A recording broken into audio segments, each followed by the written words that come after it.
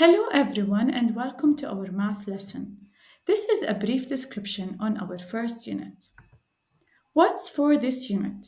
You will be approached to add and subtract within the number 20 using different strategies. We will be learning about addition fact patterns. Also, we will learn about doubles and near doubles in addition to count on and back to subtract. What else? Our unit will center around numbers, with a key focus on improving your skills through innovative methods. Lessons will start by presenting real life situations and then progress to more abstract mathematical challenges. This entire journey will be guided by the comprehensive Elevate Math approach. You will employ tools like models, manipulatives, visual aids, and symbols to establish a strong foundation in maths. Our first unit contains 5 lessons under the title Number Concepts, ordered as follows: Additional fact strategies, doubles and near doubles, working with equal groups, identifying even and odd numbers, word problem.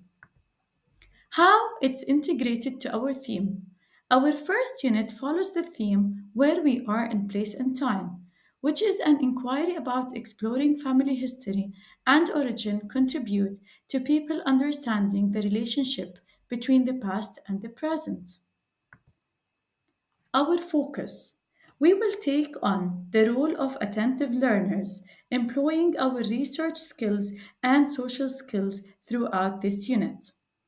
As an individual following the IB program, we will embody traits such as being knowledgeable and open minded. What is the reason for learning these mathematical concepts in our life? Money, grouping, data handling, reading numbers, subtraction, and counting. You will use timelines in unit of inquiry and other real life situations. Understand that calendars can be used to determine the data and to identify the sequence, days of the week, and month of the year. By the end of this unit, you will be able to understand addition and subtraction equations using different strategies, recognize doubles and near doubles facts, applying addition and subtraction strategies to solve word problem. Thank you so much. See you next time.